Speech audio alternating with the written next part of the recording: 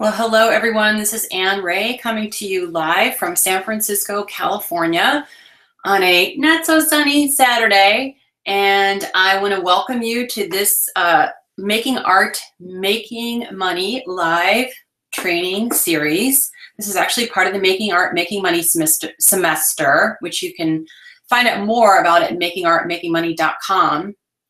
It's a little bit early. We're actually going to start the training at 1 o'clock Pacific Standard Time on the dot. I like to just come a few minutes early and give you an opportunity to ask any specific questions that you might have about selling your art. So feel free to notice the chat box. You can type your question in the chat and let me know what it is. We're going to be talking about pricing art today, but we don't have to, we're not going to limit questions to only pricing art because I know artists have more questions than that. It's often the first question. It's not always the only question, that's for sure. So let me know that you can actually hear me. I can see we've got people from all over the world joining in. Laura, Hedda, Mary, Beth, Anita, Rita, Detrian, is that how you say your name? Sasha, Prami, Clara, Susan, Irina, Lucille, Kelly. I mean, there's a bunch of you. So where are you sitting on the globe? Chat and type in the chat box. Let me know what kind of art you make, where you are sitting on the globe. I'm in San Francisco, California, but I know we've got people from all over the world.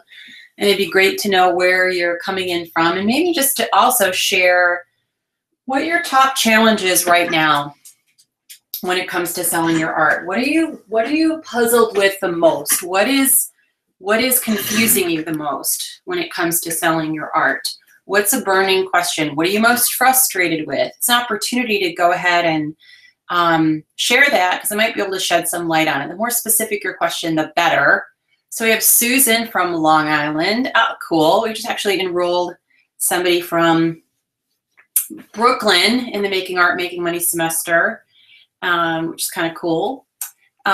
So in case you're wondering who this furry friend is, this is my puppy. Her name is Rebel. She'll be joining us. I can't leave her alone for the time that I do the training, or she'll get into all sorts of shenanigans. So she has to join us.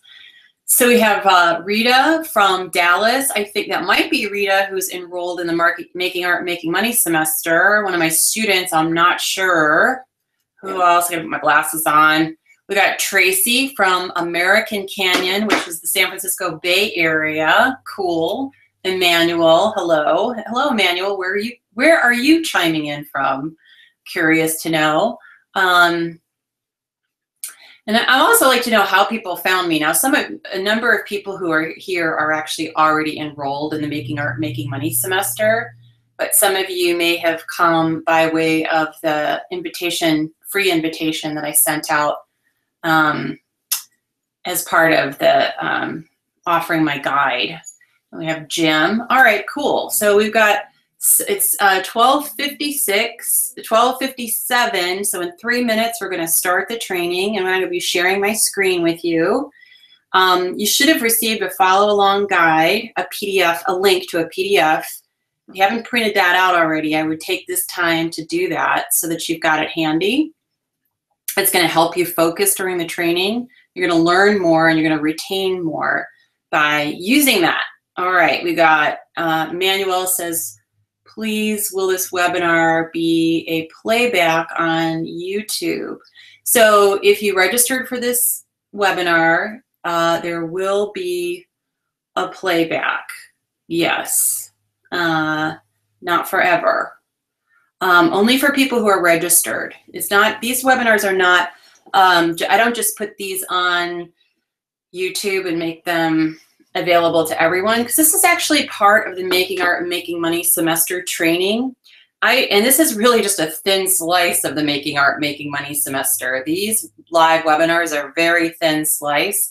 I just decided to make this available to anybody who wants to learn about selling their art and who's willing to positively contribute to the conversation here. Anybody in that category is welcome to. If you want to learn, I'm happy to teach you. Got Caroline from Oregon. Hey, Caroline, I partner with a number of small business development centers in Oregon, which I recommend. Dana from Oklahoma. Okay, cool. We got a lot of people from all over the place here. Got a lot of you tuning in. We have 120 attendees already, and we haven't even started. That's pretty cool. All right. So again, some of you are asking about watching the replay of this. If you're registered, you'll receive a link. But if you're here right now, you'll receive a link. But no, you can't go to YouTube and see this. This is not available for that. Sebastian from London. Hey, Sebastian. I am a UK citizen. So I have dual citizenship, United Kingdom and United States. So hello. Actually, here's my tea, Sebastian. It's got milk in it. That's not the way a lot of Americans drink their tea, by the way. They usually drink it straight up. We've got Emmanuel from Nigeria. How cool is that? All right, we got Heda from Valentine, Nebraska. Cool. I think I have a partnership in Nebraska. Sebastian said that is the proper way to drink tea. That's right. And you have to drink it really hot. Otherwise, it's referred to as water bewitched if the tea water is cold. All right, so what I'm going to do now is I'm going to start the training because it's 1 o'clock and we're going to start on time. I'm going to share my screen with you and then I'll be popping back in and you can actually continue to go ahead and put your questions in the chat box because I will be checking them. I will be popping back in. Today's topic is about pricing your art. This is a big question that a lot of people have. How do you price your art? Are you asking, artists are always concerned if they're asking too little or if they're asking not enough. So we're gonna hopefully get to answer some of these questions for you. Now, if you haven't already, I have put a link in the chat box to the PDF follow along guide. It's really important to print that out because it's going to help you focus. And I always like to know what type of art you make. So if you, I'd love to share, if you can share what type of art you make or what your top challenges are. It's really important, helps me. Also, if you want to post the link I just put in the chat box, this is the registration link to these trainings. So if anybody wants to learn, go ahead and put it on your Facebook group and go ahead and you can put it on your Facebook group. You can put it on, you can email it to anybody who you think, would benefit from learning. Again, if you're interested in learning about selling your art without feeling like a sellout and you're interested in learning how to become an independent artist and you're tired of submitting to the art establishment, this is the place. And again, if you're willing to learn and you're interested in positively contributing to the conversation, you're welcome. Again, for those of you who just joined us, this is actually part of the Making Art, Making Money semester. And I just decided to open up this is a thin sliver. This live training and others are actually a thin sliver of the Making Art, Making Money semester. If you want to learn more about the Making Art, Making Money semester, you can actually go to the page that I just put in the chat, and you can also apply there. Some of you may be here because I partner with a number of small business development centers, arts councils, and independent nonprofit arts organizations. If you belong to an organization, a nonprofit organization that serves artists, and you're interested in helping that group of artists thrive, you can make this free business training available to them by applying. It is available by application only. You go to makingartmakingmoney.com, page down to the very bottom, and you'll see a link to an application page for this free business training program for artists. Now, I do only work with organizations who care about helping artists make money with their art, and they're not always that concerned. So that is the major criteria. So some of you know who I am, but some of you don't. My name is Ann Ray. My last name is Ray. I was mentored by Wayne Thiebaud, Gregory Kondos, and Victor Schreckengoss. So Wayne Thiebaud is an American art icon, as is his friend, Gregory Kondos. Victor Schreckengoss was one of the founding fathers of industrial design. He was also a noted painter, besides being an amazing industrial designer, he was a noted ceramicist and painter. And by example, he taught me a lot about business because he always maintained his patents and his trademarks. He was a very wealthy man and an incredibly powerful, creative powerhouse. The only reason I'm sitting here talking to you today is because the 4th week of December 2004, I decided to make a very specific goal, or what's referred to as a SMART goal. That goal was to sell over $100,000 of my art during my very first year as an artist.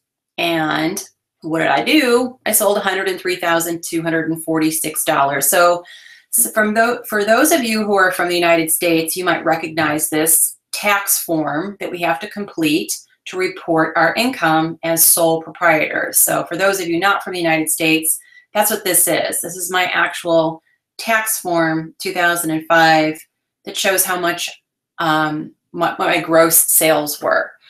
So I have a whole separate training on defining smarter goals, and I absolutely recommend it.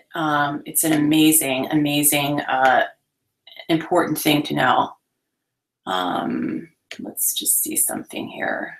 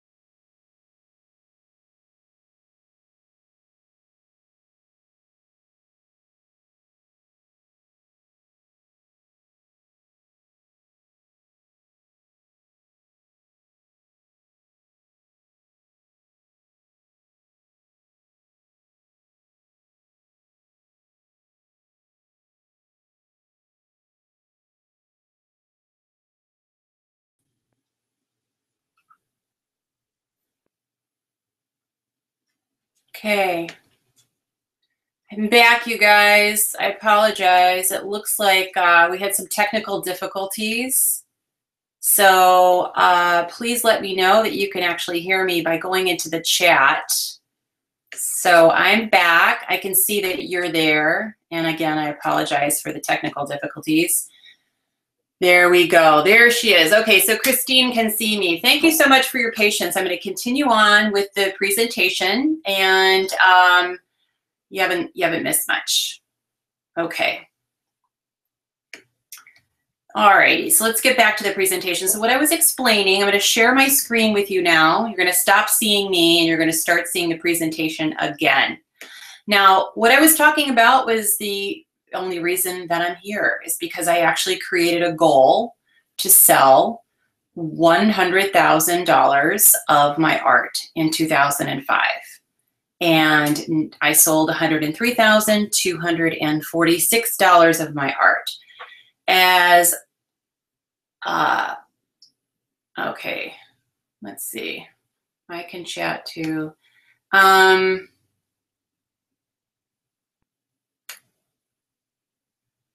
Okay, I'm not sure how to help you guys with the technical. I can't actually give you any YouTube support, but I am here and I can see that you are here. So if you post any technical issues, I won't actually be able to help you. You'll only be able to actually just refresh your screen. That's all I can tell you, unfortunately, because I can't support YouTube. So hopefully you can see. So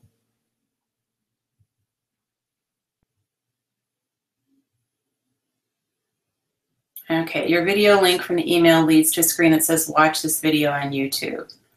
All right, so some of you are able to tune in and some of you are not. Okay, so unfortunately, I'm just going to keep it moving. And, you know, for those of you who can catch this, then fantastic. If not, I don't know what to tell you at this point.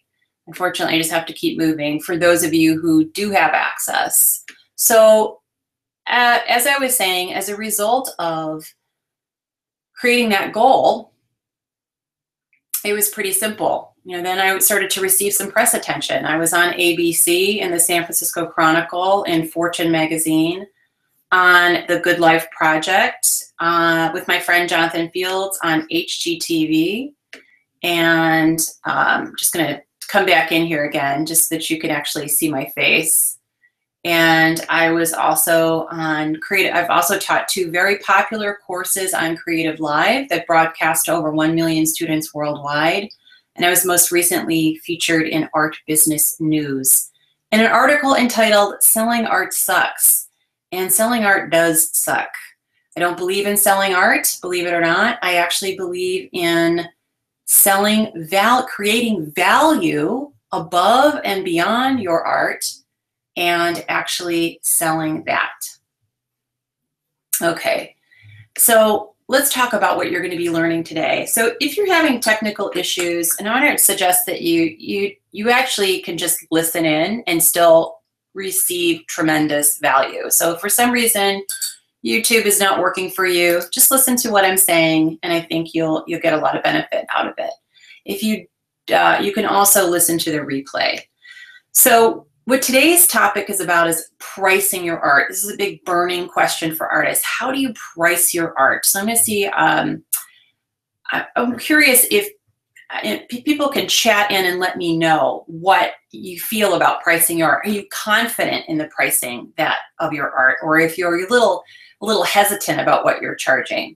And I'm also going to encourage everyone to turn off your phones, turn off your email clients, and close your door. Do whatever you need to do to minimize your distractions, because interruptions cost you money. Frankly, they cost you a lot of money because they cost you productivity. And that really costs your happiness and your success. So, because once you've been interrupted, the problem is that you will actually, it's going to take you 23 minutes and 15 seconds to recover your full attention. That's a lot of time. That's a whole lot of time. So, and I'm going to share that statistic with you. That's a lot of time. Think about that. What if you just eliminated your interruptions for blocks of time? Let's say for an hour. or maybe, you know, 3 hours, maybe a half an hour. You just turned your phone off. Imagine what it would do for your productivity.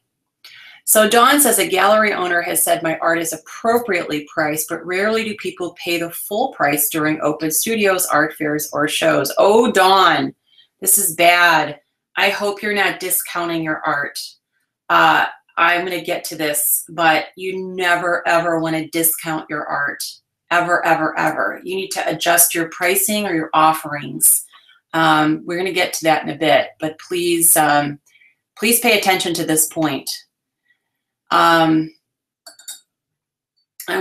your questions are welcome. Keep them coming in the chat box because I do review them and I try to address as many as I can during the broadcast. So here's our agenda. I'm going to talk to you very briefly about my story and the new creative class, how we're going to get into pricing your art. So I'm going to give you some action items you can complete. I'm actually going to give you some homework that you can complete. And then we're going to get to just what the mission is here, why I'm doing this anyway. And we're going to actually also get into a live Q&A. Now, if those of you want to hang around for the live broadcast till the end, this is not available for people who listen to the recording, but only people who are here live. I'm going to give you for free my 10-point self-evaluation guide about artists at websites that sell. This is a really fantastic way to take a look at whether or not your website is working for you or working against you. And you obviously want to make some changes if it's working against you. So here's a fundamental thing you've got to understand, really understand. You have to understand what our product is. So as artists, we own what's often referred to as a micro business. And so what's our business, right? What's our product? Well, it's not goods and it's not services. Our product is actually emotion. If you really think about this, do I sell paint that's stuck on canvas? No.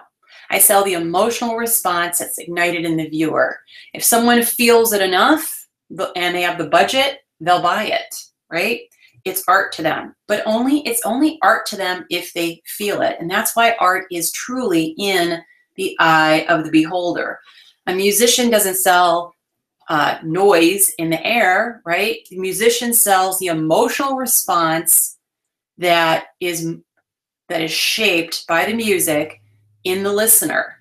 As artists, we sell emotion. We sell emotion. And that's really, really important to understand what your product is. So let's carry on. And I'm going to actually ask you to listen to an interview because I want you to hear my story, not because it's all about me, me, me. I don't really care about that. This is not an ego stroke. I'm putting a link in the chat box to an interview that I did with Alex Blumberg of This American Life and Planet Money, because I want you to understand that although I've had very significant success as an independent artist, it didn't come easy to me. And that is why I share my story. So if you haven't heard my story, I'm going to recommend that you listen to it. Not because, again, it's all about me. It's because I want you to, after you listen to my story, parts of it you're going to relate to, parts of it you're not going to be able to relate to. But the reason I want you to listen to it is because I want you to really get in touch with your story. What is the story you are telling yourself about being successful as an artist?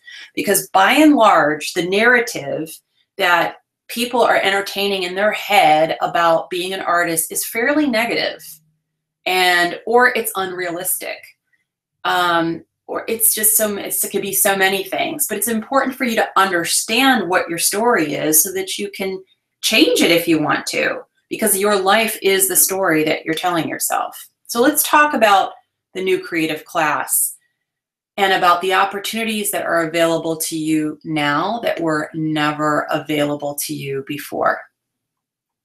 And this is a great opportunity. This is a fantastic opportunity to join the new creative class. But how do you do that? Well, first thing you have to do is you have to make a decision. Do you want to join the new creative class, or do you want to continue to submit to the art establishment? And if you want to join the new creative class, you're going to have to question authority. That's the first thing you're going to have to do. You're going to have to question the authority that the art establishment has over you and your life and your business and your success as an artist, and you're going to have to question your own authority. You're basically just going to have to give yourself permission to sell your art. And you're not going to, without needing someone's permission, without needing someone's sanction, without needing some accolade, you just go do it, right? You take back your power. That's what I did. I actually fired all the galleries and art representatives that I worked with, and then I made $103,000 of my art during my first year. So a lot of people don't know that. I actually fired them all. And frankly, it's because of the reasons I'm going to get into right now. Why did I fire my art representatives? People, work long and hard to find representation. And we want to know why I went and fired them. And I'm going to tell you the difference. Because members of the new creative class, or the option that I found, was I was more concerned with creating my customer satisfaction and selling my art than competing for permission from the art establishment, competing with all these other artists to show my art and hoping that it would sell. I decided to make a goal and a plan instead of hope.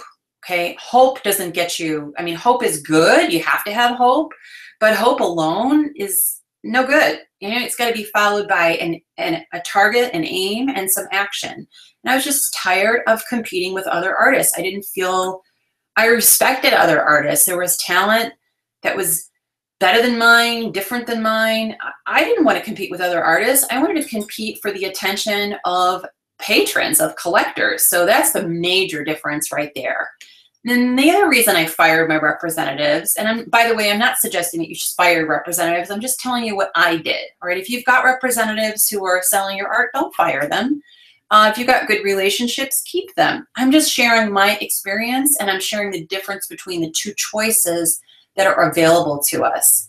Members of the new creative class are basically, your sales are only ever going to be limited by your marketing sales efforts and expertise. And that's one of the things you're starting to gain with this kind of training. You're starting to gain expertise. And this is not expertise you're going to get from art school or from business school. And I can say that with authority because my brother is the former dean of a business school, and he didn't know any of this stuff. With the art establishment, your sales are always going to be limited by your representation. That's if you can get representation, and that's if you can keep it. Now, the thing of it is that even artists who are quote unquote successful within the art establishment aren't making a whole lot of money. And I know that because a number of them are my students in the Making Art, Making Money semester. They have representation, which from the outside looks really good, but when you get down to dollars and cents, they're barely scraping by. The other issue with banking on the art establishment is that since the recession in 2008, the word on the street is over half of the art galleries, at least within the United States, have closed their doors. The model is changing. The model's broken. Here's the wonderful thing is, and this has always been true throughout history, people want to buy directly from the artist. They want a relationship with the artist. That has always been the case. Having this cold, chilly, stuffy middleman has never been popular. Now, I'm not talking about collecting blue chip art pieces. I'm talking about the art establishment in relationship to emerging artists. I'm talking about artists who just want to make art they're proud of and make a decent living. I'm not talking about trading on the secondary art market here. So please don't get confused. And a lot of art gallery owners, they freaking hate my guts because of the things I'm saying. And they have, but you gotta hear the whole story, right? Here, people tune into just the little piece they want to hear and then they just, lose it. I'm not talking about the secondary art market, right? I'm not talking about that at all. I'm talking about people who just want to make a damn living with their art, all right? Simple, very, very simple. And those are the members of the new creative class. Here's the other thing. When you're a member of the creative class, you have a specific goal, like the one I shared with you, and you take focused action towards it. That earns you self-confidence. But every time you seek permission and you get rejected from the art establishment, your self-confidence erodes. So when I survey artists and I ask them what their top 2 challenges are when it comes to selling their art, self-confidence comes up as one of the top 2. And it's no big surprise. If anyone who faces that much rejection and feels like they have no power over their success or their future, they're going to start to lose self-confidence. Here's another big difference.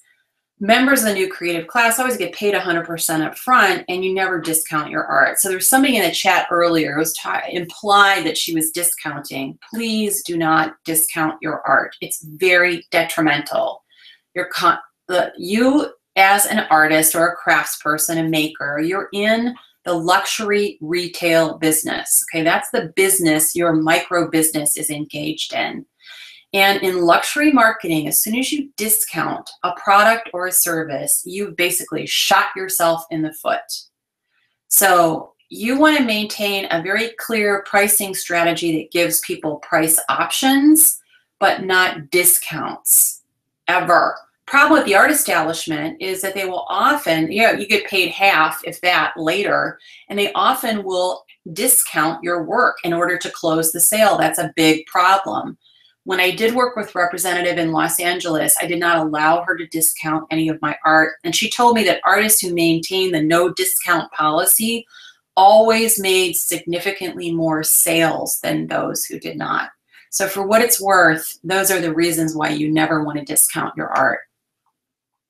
Members of the new creative class make art that's inspired by a personal mission that serves a target market. When I say personal mission, that means that they create art that's in full integrity for who they are and what they stand for and what they stand against. So a lot of people have this notion that you're going to have to sell out, and actually the opposite is true. The artists who have done well throughout history know who they are and what they stand for, and they don't compromise. So that's a characteristic of the new creative class. But artists who are submitting to the art establishment are basically making art for art's sake, largely for their own entertainment, and so they're subject to rejection from fickle critics. So you can make art for your own entertainment, for your own creative interest, or you can make art that's inspired by a mission. I prefer to make art that's inspired by a very clear mission in service to other people, because I think that makes for a better life, and it also makes for better sales. So members of the new creative class deliver value above and beyond their art. Remember, I don't believe in selling art for art's sake. It sucks. It doesn't work. It's very difficult. I believe that you've got to create value above and beyond the art itself. In fact, every single artist in history created, living and dead, has created art above and beyond the art itself in service to a target market. So this is not a new thesis here. If you're wondering what I mean by, creating value above and beyond your art, I just put a link in the chat box that will take you to 6 very clear examples of emerging artists just like you and how they've created value above and beyond their art. When you submit to the art establishment, the value you're offering is very vague, and you can tell it's vague because you just have to read an artist statement. Artist statements are the most vague, self-involved, tedious things I've ever read. I freaking hate them. They are just as painful to read as they are to write. And I challenge any artist to send me an artist statement that actually informs me about why the hell I should buy your art or even be interested in looking at it. I have yet to see one. They're horrible, and we all know it, but we do them anyway, right? We just keep doing it. Well, I don't do that. I don't have an artist statement, and I suggest that you rethink that whole strategy. Now, if you submit to the art establishment, they're going to make you write one of those horrible things. But trust me, collectors don't read them, and if you, again, I'm open to reading one that doesn't make me cringe, but I haven't yet.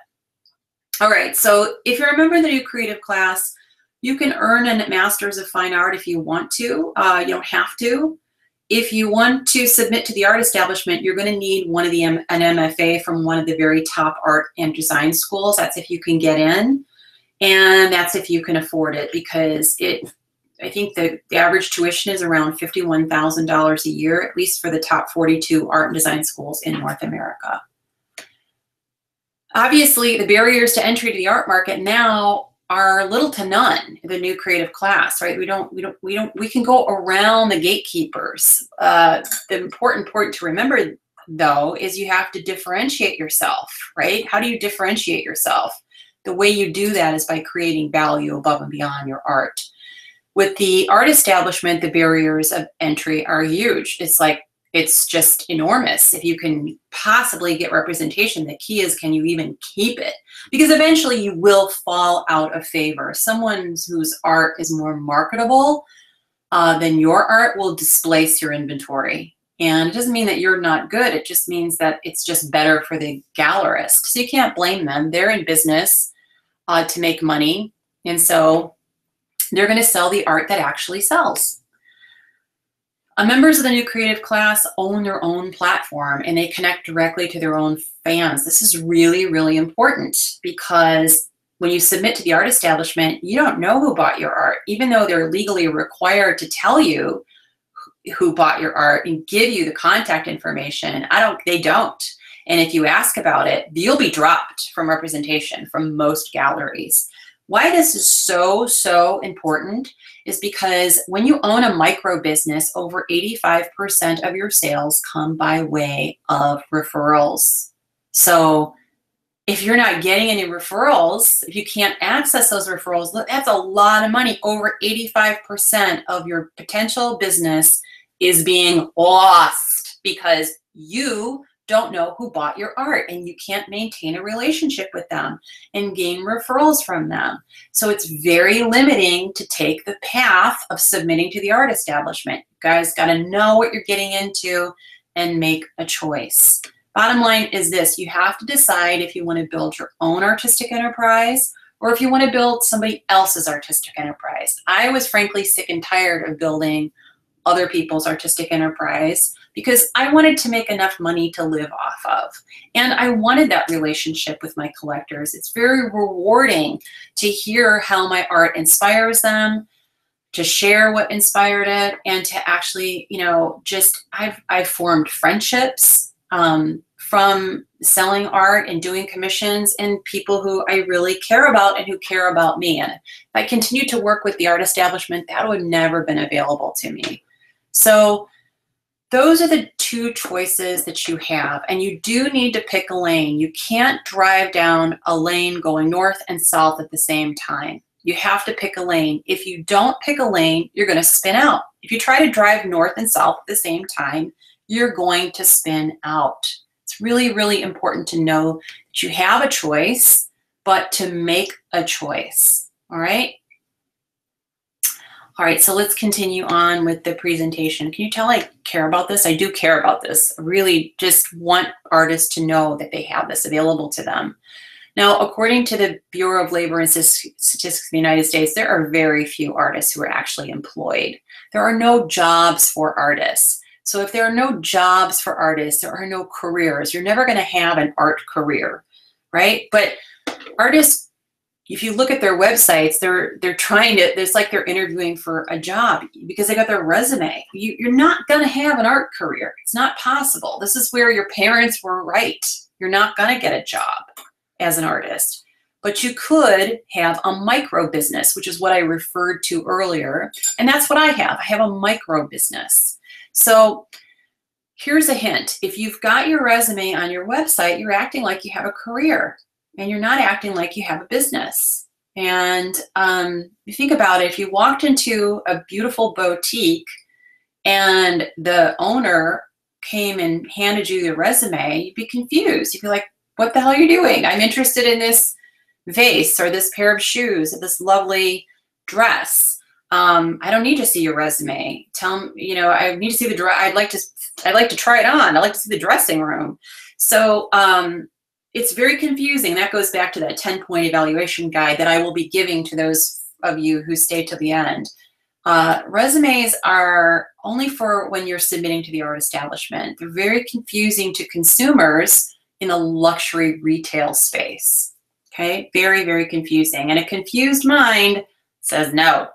All right, let's get into how you price your art. Now, obviously, I have to give you some general principles about pricing your art because every single person here is different. But let's get into some of the things that you need to know about pricing. You got to organize your prices logically. This might seem obvious, but unfortunately, it's not.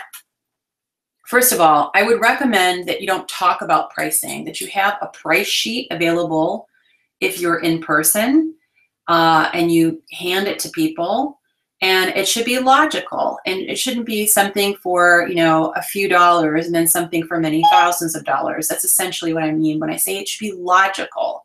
If you open a menu to a restaurant, right, you can see that there is a reasonable range to the appetizers and a reasonable range to the main courses. There aren't huge jumps in prices. If you'll notice on a menu in a restaurant, we start with the appetizers, which are of lower price, and then you go into the main courses.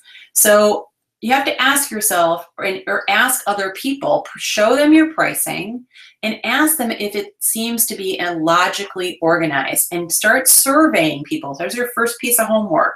Start surveying people and ask them if it seems to make sense or if the prices seem illogical, because if there's any disconnect or impression of it being illogical, you'll confuse someone. A confused mind says, what do they say? A confused mind says no. So that's important. And I'll use the menu analogy to, you group things on a menu, right? There's appetizer, main courses, beverages, wine list. Things are grouped and they're very logically presented. Same thing with you when you present your prices on your website.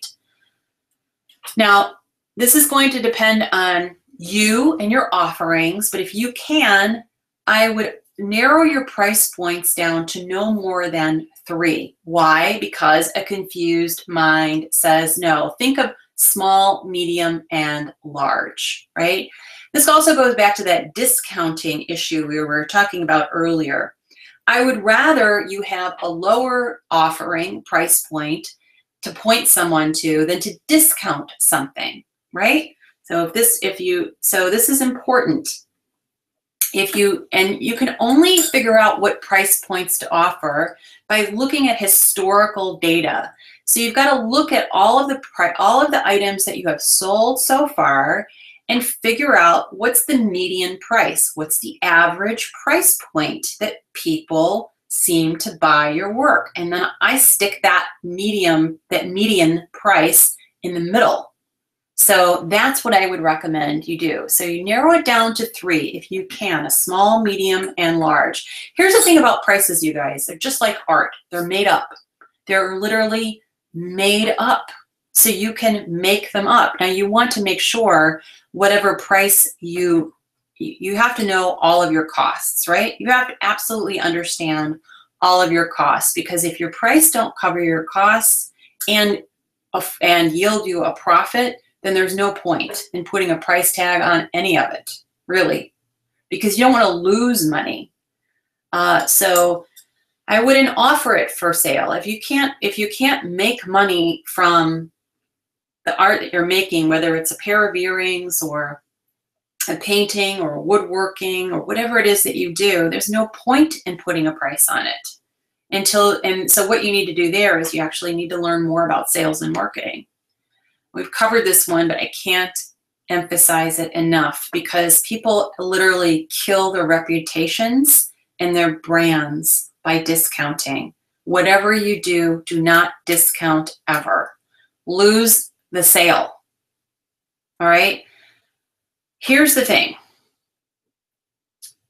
Remember, we're in the luxury retail business, and every time you discount, you ruin your reputation. So I am actually a student of the luxury market. I was very active in the Luxury Marketing Council of San Francisco during the recession. And we noticed that we had experts coming in all the time, giving us data on marketing and trends in luxury. And without fail, those brands that maintained their prices and did not discount, they gained tremendous market share. as a result of maintaining their pricing. Those brands that discounted lost huge amounts of market share. So they were penny wise and pound foolish. Really, really important. Just understand what people are, what people have historically purchased from you in the past, understand what your baseline is, and build from that. Okay? All right. And so examine your sales history. So there's another piece, this is the piece of homework I give you. If you haven't done this, it's critical that you do it, that you figure out how much you've sold your art for in the past. Because that's a reasonable basis, right? That's a great starting place. And again, before you build any price sheets, or put any prices on anything, you have to know what it's costing you to actually make a piece. Make it clean and simple. I'm going to go back to this again and again. A confused mind says no. A confused mind says no. So your price menu, your price sheet, wherever your prices are, clean and simple. Very, very important. Because if a lot of artists are confused about their prices, they're not confident about their prices, so they make some pretty screwy presentations about their prices. So just make sure yours is clean and simple. All right. Augustine asks, what if we have never sold art? Well, if you've never sold art, you obviously have no sales history. So my question for you is, has anyone expressed interest in selling your art? And if not, then you need to learn about sales and marketing, and you need to learn how to crack the 4-part code and create value above and beyond your art so that you can sell your art. So that's a whole nother subject. Still can benefit from this training though, because when you do come to sell your art, you'll have a much better baseline to go off of. So you want to list your price by the most popular item, which is, you want to, visually emphasize the most popular item. It could be the size of the item. It could be the type of the item.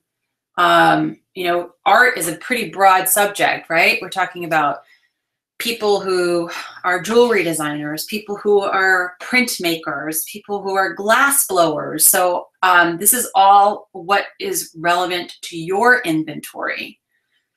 You have to determine what is most popular. And if you've never sold art before, or if you've only sold a bit, okay, well, everyone starts somewhere. There was a point where I had never sold a piece of art before in my life. I'd actually sold some architectural illustrations when I was in art school, and some graphic design when I was in art school, but I didn't paint or draw anything for over 10 years. I quit. I gave up on art. And so I had to come back to a place where I had never sold any fine art. So you start where you are. You start where you are. Don't worry about it. Take this in from where you are right now. Is if you haven't sold art, or if you haven't sold much art, you're learning about pricing right now, and you'll apply this later on. So you have to subtract. So when you have your retail price, you've got to subtract that cost of goods sold. What did it cost you to actually make this piece of art? It's really, really important to know. You have to also know what your daily overhead is. Some of you don't have much overhead. Maybe you paint in your bedroom or in the basement, but some of you might have a glass blowing studio where you have to keep a furnace burning. You have a significant overhead. I just interviewed a sculptor who, very famous sculptor in New York City, who does cast bronze figurative sculpture. His overhead is enormous. It's very important for him to track what his overhead is very carefully, so that he prices things so that he makes a profit. Also, once you've subtracted your overhead, you have to figure out what's left over. How much time did you spend, right? So you take what's left over, and how much time did you spend to make that art? And I would divide that by the hours it took you, and now you've got your pay. And you can see if you're paying yourself even minimum wage.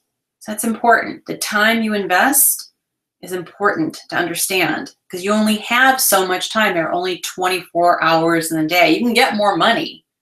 You can buy more supplies, but you can't buy more time. So it's critically important for you to get a rough idea of how much you're actually paying yourself at the end of this equation.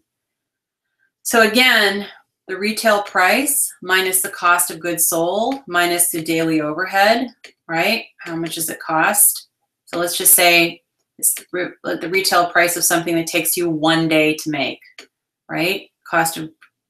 Subtract the cost of goods sold, subtract how much, maybe it's a day of overhead, maybe it's more. What's left over? You paying yourself minimum wage? Do you have a profit or not? Now here's some other things that are really important to consider when you're pricing. Unlike other businesses, let's say if you were a plumber or a landscaper or an auto mechanic, you're not basing your pricing on self-worth, right? A lot of artists are basing their pricing on their idea of self-worth. They're not really doing an appraisal.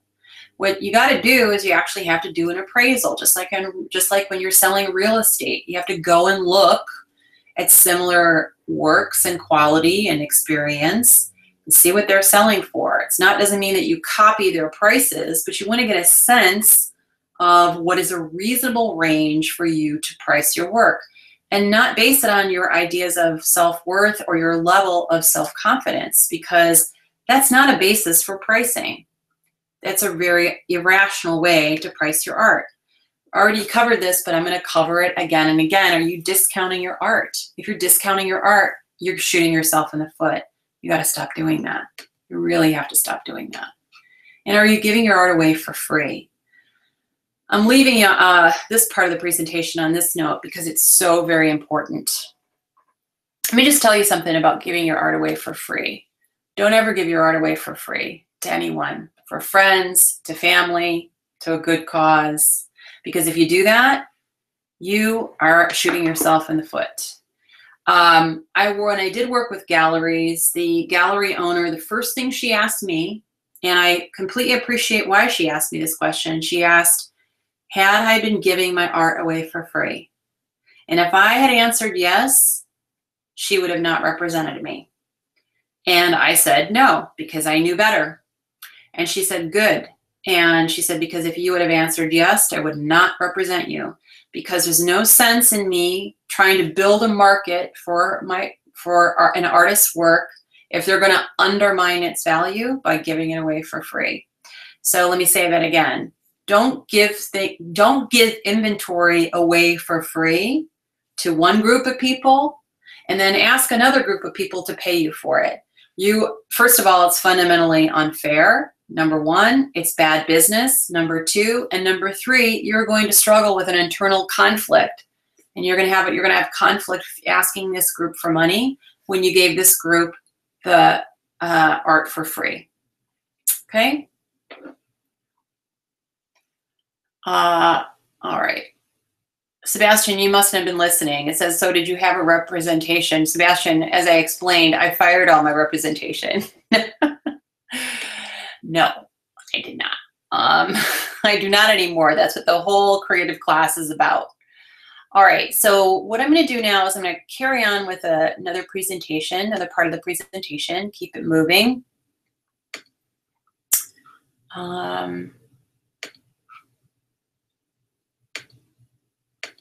All right, so I will be sharing this guide at the end of the presentation, but I want to talk to you really about the real reason why a lot of artists struggle to sell their art. There actually is a reason why artists struggle to sell their art.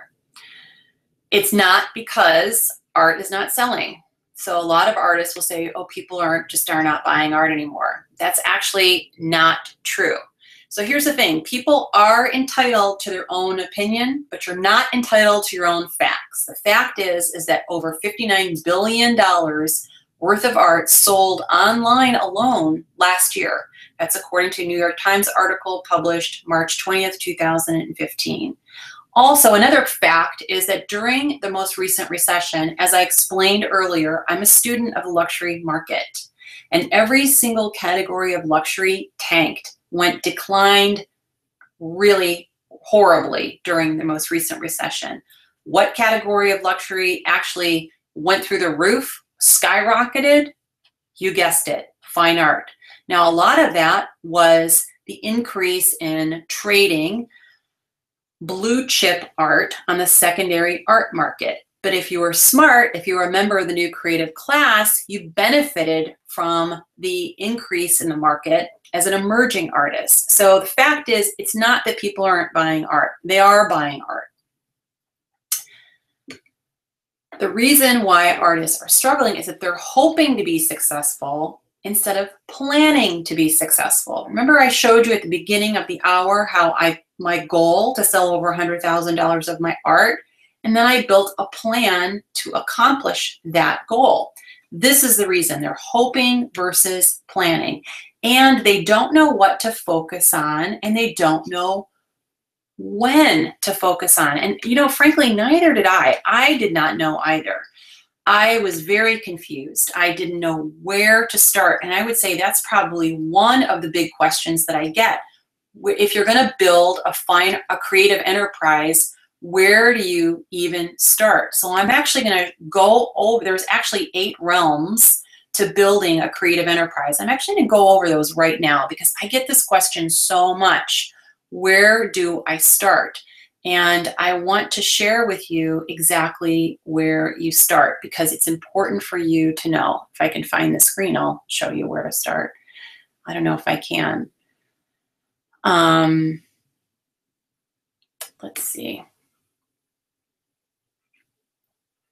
So actually, it doesn't look like I can share this, but so what I'm going to do is I'm going to just briefly explain to you there are 8 realms.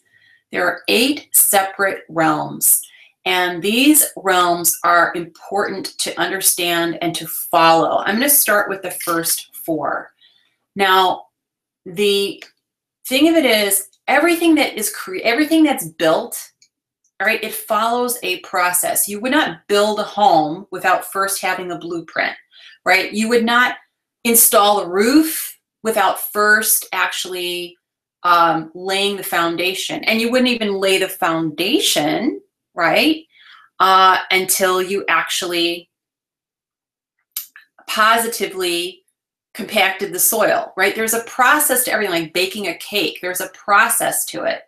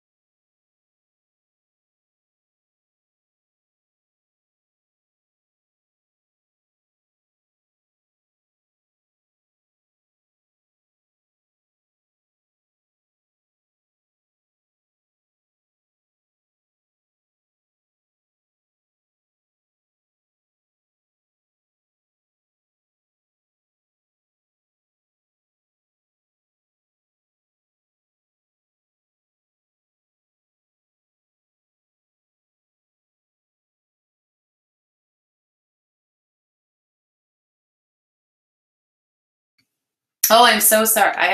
Sorry, lost sound. Well, I said something very interesting. Oh, thank you for hanging in there. Sorry about that. So the sounds should be back now. So what I just explained were the 8 realms of building a creative enterprise, and there are 8. And what I explained was that a lot of people start in a 5th realm, but there are actually 8 realms, and they're a certain sequence. If you start at number 5, that's horrible, right? Because it's like trying to frost the cake before you mix the batter and preheated the oven. And so that's what a lot of artists are doing. They're starting in the middle of the 8 steps. They usually start with their website. That's not the place you want to start. That's the 5th step of 8 steps. So I just put a link into the chat box of what the 8 steps are. These are the steps you got to follow. What we were talking about today was pricing. Where does pricing fall in these 8 steps? Well, pricing is the 8th step. It's the last step. It's the actual last step. So you've got to go through all 8 steps if you're going to build a creative enterprise. And this is the big question. If I want to build a creative enterprise, where do I start? So I've just put that link in the chat box and showed you that's where you start. That's exactly where you start. So I'm going to share my screen with you again. So the other thing is you can't do this yourself. It's too freaking hard. It's too lonely. You actually need a community of other like-minded artists. And let's face it, a lot of artists, maybe not you guys, but when they see other artists become successful, they often get jealous because they're used to competing with one another and they don't share resources. They don't make introductions. But the fact is we don't succeed alone. You can't do it. It's too hard. And look around at the people you're hanging out with. Are they supporting you in selling your art? Are they positive? Are they encouraging? Or do they make snarky remarks like starving artists and artsy fartsy and things like that? You know, you got to be around people who support you and who have, you know, some positive energy. The other problem with artists who are trying to succeed is that if artists do get help, they often get the wrong help. I did this. Okay, so what do? They go to a life coach. I got nothing against life coaches. I benefited from my life coaching experience, but my life coach had never made art and sold art for full time and made a good living. I tried business consultants. I tried a very popular online business school. I tried marketing consultants. What's the problem? The problem is unless those people who you're getting help from have actually make art themselves and sold it themselves and actually made a good living themselves, they're not going to be able to help you. So a lot of artists are getting the wrong help. It's also why I partner with the Small Business Development Center. Amazing resource. Great information, but they don't know this. They don't understand the product. The product we sell is emotion. Because I understood that, that's really why I was able to sell my art. That's why. And that's why I went on to be featured in the national media, because I understood these principles, 8 realms. And I want for other artists what I wanted for myself. I just want to make art that I felt proud of and make a good living, right? I didn't want to feel like I was selling, being in a museum, having my art in a museum collection. I didn't care, and I still don't care. I just want to make art that I feel good about and make a decent living. That's it. That's what most people want. And the question is it easy to make art that you're proud of and make a good living? We know it's not easy. If it was easy, everyone would be doing it, right? We know it's not easy. I'm not gonna BS you and say that it's easy. It's not easy. And it's particularly not easy if you keep doing the same thing over and over again and you keep hoping for another result, right? It's not going to happen. But is it possible to make art that you're proud of and make a good living? It absolutely is possible. I've done it. I've helped other artists from all around the world do it. Okay, it absolutely is possible. Now, the thing is, like I said, you're going to need expertise. And you're going to have a supportive community of like-minded artists to get this done. If you want to build a sustainable business, selling your art part-time or full-time, you're going to have this expertise, and you're going to have support. It's too damn lonely, and it's too damn hard. And you need artists who are not jealous of your success or competing with you. And that's why I developed the Making Art, Making Money semester, which this training is a thin slice of. I want to talk to you a little bit about the benefits of investing in acquiring expertise like this. First of all, it saves you time. I shared earlier, I don't know if you all caught it, but I didn't make art or any art at all for over 10 years. I don't even want to think about the time that I lost. Okay, I lost a lot of time because I just didn't know it was possible, and I didn't know where to start, and I didn't know how to do it. And when you acquire expertise, it saves you money, because it cost me a lot of money trying to find the expertise. It cost me a lot of time, it cost me a lot of money.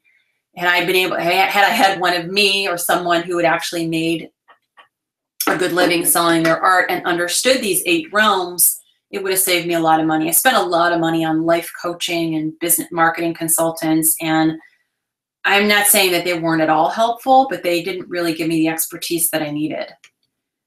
You avoid a lot of opportunity costs when you have access to expertise. You know, the clock's ticking, you guys. I don't know about you, but I was inspired to kick it into gear because two friends of mine were diagnosed with stage 4 breast cancer. And I realized that none of us know when our number's up. That's actually what kicked it into gear for me. And I decided to go ahead and go for it because I didn't want to lose the opportunity. So when you have expertise, you avoid opportunity costs, and you're far less frustrated when you have a proven roadmap. Those 8 realms are a proven roadmap. If you master each one of those realms, you'll have a sustainable creative enterprise, and you'll focus on the right things at the right time, and you're going to have a lot more self-confidence. Because when you don't sell your art, you feel it's obviously you're unhappy. It's very depressing.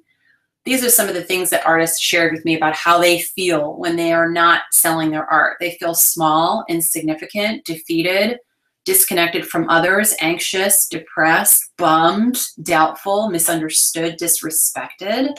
But when they do sell their art, they feel happy, they feel validated, proud, empowered, respected, excited, pleased, fulfilled. I mean, there's so much. It's not like selling widgets. When you sell your art, it's just a whole nother level of satisfaction when it comes to selling your art versus anything else you could possibly sell. Some of my students used to compete with other artists, and they've stopped. They don't compete with other artists. Now they create value above and beyond their art. Like Kate Bradley, she used to compete with other artists just to show her portrait paintings. But now she's on a very clear mission, and she helps children help unconditional love, and she does it in a very unique way. She's doing extremely well. I encourage you to go to KateBradleyFineArt.com and watch the video, which clearly expresses who she is, what she stands for, and her mission. Colleen Atara used to compete with all the artists just to show her eco art, and now she's on a very clear mission. She was just featured full cover on Real Woman magazine, which explains her mission. A lot of it was about her mission. It was amazing. Anne Vernon used to compete with all the other artists around her, showing her figurative paintings. Now she clearly creates value above and beyond her art because as a figurative artist, she is also a licensed hypnotherapist who specializes in past life regressions. She does that. She clears an emotional block in her client, and then the client often celebrates their emotional breakthrough with a portrait of themselves from the former life. I mean, she's writing a book and is doing speaking engagements. It's very clear the value she offers above and beyond her art. By the way, everybody's art even improves after the Making Art, Making Money semester because they're so much more inspired and motivated. And by the way, a lot of people ask me, do I need a body of work? You don't need a body of work to enroll in the Making Art, Making Money semester. And actually, you're almost in a better place if you don't have it. Jenny McGee used to compete with all the other artists to show her mixed media paintings. Now, she actually sits with a patron who puts together a love list, a list of reasons why they love someone. Jenny uses that love list to inspire a mixed media painting. When that painting is unveiled, everybody starts crying. And what's amazing is really Jenny's paintings haven't changed that much. It's just that she uses the love list to inspire a painting. And this is very grounded in who she is and who she stands for. If you learn a little bit about Jenny, Jenny was given a 50-50 chance to live. And as a result of that experience, she realized it was really important to tell people that you love them and tell them why you love them so that they can feel it. So if you're ready to help yourself, I'm absolutely ready to help you. Here are some students who are enrolled in the Making Art, Making Money semester. Robin from Dallas just says, it works. It absolutely works. Irina says, thank you. Just rearranged my mind just now. Actually, I just rearranged Irina's mind again because we just did a phone consult. Pamela says that she's grateful for the semester because it's self-paced. It's entirely self-paced. So that means that she can live on both coasts and go at this at her pace. And she says the value has been very worth the price tag. And Brady says, be ready for whatever can happen and start learning. Lucy says, Anne, you have such a big heart that you're able to deliver this semester to so many different artists fairly, and students feel cared for and valued by you. And I'll just share something else that Lucy just sent this email to me, and I just want to read it to you because it's really true. She took the time to do this, and I'm very grateful for her taking the time to do this. She says, hi, Anne, I feel the real reason that some people who postpone their sign up to the semester or not sign up is that they think they can figure it out on their own. And if they follow your free stuff, and there are tons, and the resources you recommend. But that's what I thought. And that's what Jenna, our new Australian student, who I just enrolled, and other study partners have thought. But people don't know how much more depth there is to the Making Art, Making Money semester and in what you have to offer us as a student in the semester. Your knowledge, experience, and insight is so vast and deep. Even though you're giving away so much free, there is so much more. I wish there was a way for people on the borderline know that and jump in earlier rather than waiting. So this is what Lucy's saying is true. I do offer a ton of free resources, but it doesn't really work if you don't. It works if you like as a hint, as a way to boost, but it doesn't if you don't really have a plan to sell your art. It's only going to help you. You're going to need the Making Art, Making Money semester to really build it. Someone's asking about the 8 steps, so I'll share that into the chat. The 8 realms, I've just reposted again in the chat. And what's the Making Art, Making Money semester includes 8 classes, and each class is all of those 8 realms. So all the realms are covered in the Making Art, Making Money semester. Now, if you enroll today in the Making Art, Making Money semester, I will actually not only give you the guide, I will actually do the evaluation myself on your website. So what I'd like to do is invite you to enroll today, and I'm going to put a registration link into the chat box so that you can do that. And what I'm going to put in there is actually the FAQ. The FAQ to the Making Art, Making Money semester, because there's a lot of questions, and I'm happy to answer your questions. They're all pretty much spelled out in the FAQ. So I doubt you're going to have any questions after reading the FAQ page if you really read it thoroughly. But if you do, you're welcome to email me, and I'm happy to answer whatever questions you have. I want to make sure that it's a good fit. It's really important that it's a good fit because the Making Art, Making Money semester is a very supportive and engaged community of artists from all around the world. So what I'm going to suggest is if you are prepared to enroll, I'm going to suggest that you set up a 10-minute application interview.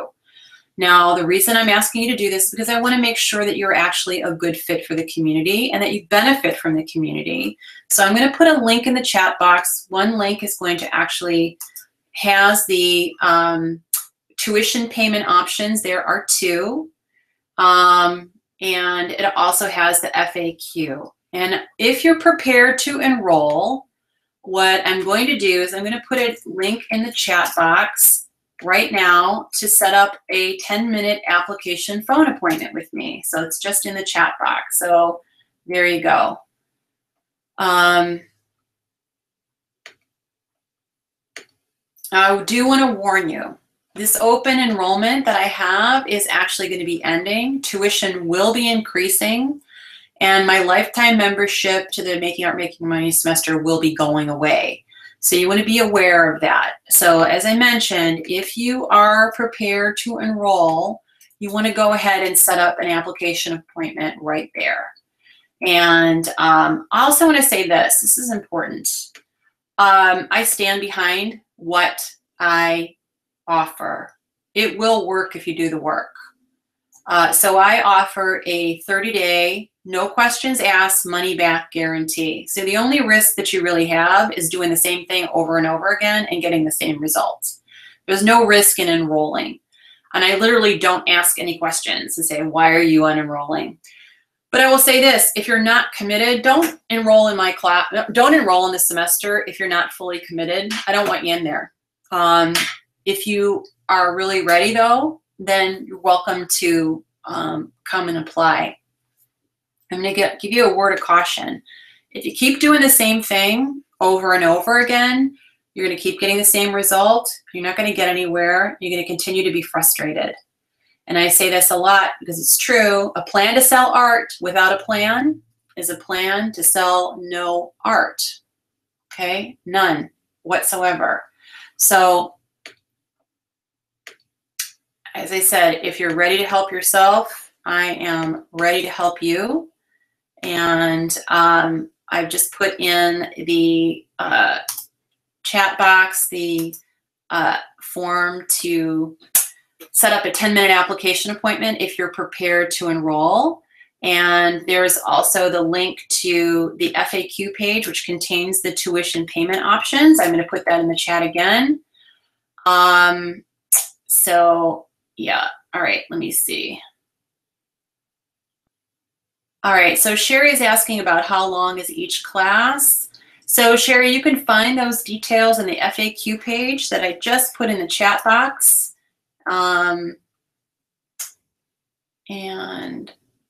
Susan says, I guess I should finish making my website. Actually, Susan, I wouldn't finish making your website because that's the 5th realm. And unless you've mastered the first 4 realms, you really don't have any business working on your website. The fact is if you work on your website now, and then you finally determine your business plan and your marketing plan, you're going to have to do your website all over again. So this is part of it. It's really, really expensive to do things out of order. It's like icing the cake before you've mixed the batter and before you've preheated the oven. Before you determine, are you making a birthday cake? Are you making a wedding cake? How many people are you going to serve? This is important for you to determine. So make sure that you follow things in the order of the 8 realms and get the education and the expertise that you need. Okay. All right. So I think I've answered the questions. And I will go ahead and share that 10-point evaluation guide with you all for those of you who hung in. Appreciate it. There you go. It's in there. Augustine, I have a free website that was built for employment, but now, okay, Augustine, I'm not sure I understand your question. Alicia, I'm not sure if I have the link that gives me the cost for the course. Okay, so I will get you that again. The link to the FAQ, which includes the 2 tuition payment options, is coming your way. Hold on a second. I'll put it in there again. Here we go. Okay. All right, everybody. So thanks for hanging in there throughout the technical difficulties. This is a function of YouTube, which is sometimes a stable platform and sometimes not. Obviously, I don't control YouTube, so I can't really help besides suggest that you refresh your browser. But I appreciate that it's frustrating, so I apologize for that. I wish I had some control over it, but I just simply don't. I hope you learned something today. I hope that you'll do some of the homework that I suggested and that you'll take a look at your plan and ask yourself if you're ready to take it up a notch, because people are buying art, but you need a plan to sell it if you're going to be successful. I already want to have a happy Saturday, and thank you for joining me. I appreciate your time and your attention, and I'll see you soon.